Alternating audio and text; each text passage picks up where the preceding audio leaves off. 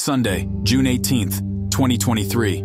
A state-of-the-art submarine named Titan, owned by OceanGate Expeditions, vanished without a trace while on an exploration to probe the depths and uncover the secrets of the infamous Titanic shipwreckage. On board the submarine was OceanGate's CEO, Stockton Rush, Shahzada Dawood, a Pakistani billionaire and a member of one of the richest families in Pakistan. He was there with his son Suleiman Dawood. Also aboard was Hamish Harding, a British businessman and chairman of Action Aviation, a company that sells aircraft to high-profile clients. Lastly, Paul-Henri Narjolet, a French diver and member of the Explorers Club, a century-old exploration group whose members have included Sir Edmund Hillary and Amelia Earhart. The voyage that began off the coast of St. John's Newfoundland in Canada turned into a haunting echo of the past when the Titan submarine lost contact with its support ship, the Polar Prince.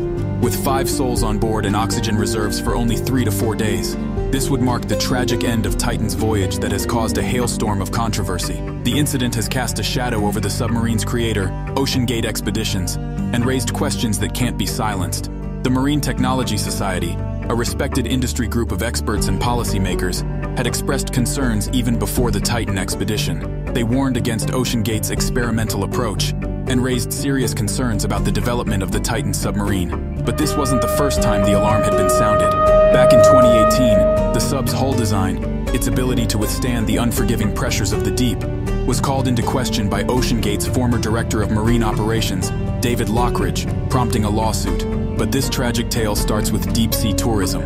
The deep-sea tourism industry is a relatively small one that only has a handful of companies performing expeditions. However, the global diving tourism market is expected to reach $4.5 billion by the end of 2023. From the heights of Everest to the depths of the Mariana Trench, there is a relentless human desire to explore the unexplored. A new frontier has emerged, catering to the daring, the curious, and the ultra-wealthy.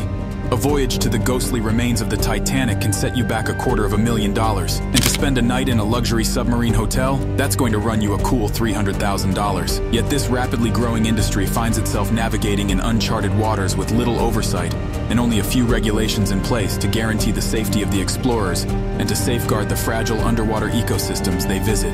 Meet OceanGate. This private company has been making waves in the realm of deep-sea exploration since 2009. Taking us where few dare to venture.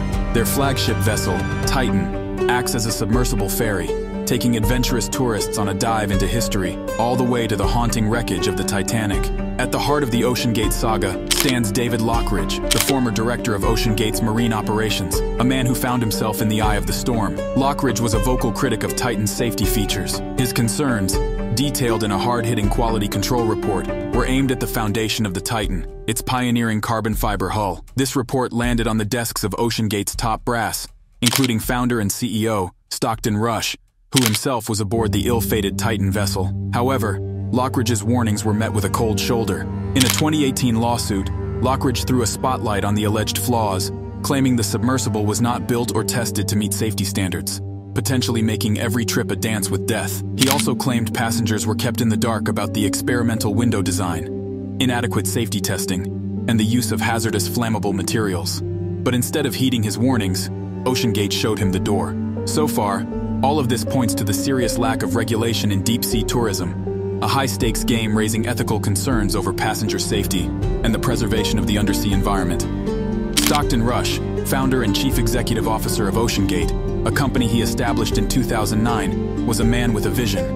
OceanGate made headlines in the world of deep-sea exploration, giving mankind a fresh perspective on historic underwater wreck sites like the Titanic and Bismarck.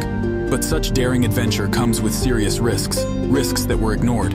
Stockton Rush is a vocal critic of industry regulations. He argues that they hinder innovation and growth, with Rush facing allegations of misleading customers about the safety of the experimental submersible and flouting professional codes of conduct. Undeterred, Rush admitted to breaking some rules in designing the Titan, sparking further questions when the tragic news of its fate broke. However, despite the controversies, Rush was painted by OceanGate Expeditions co-founder as a diligent engineer devoted to the exploration and preservation of the oceans.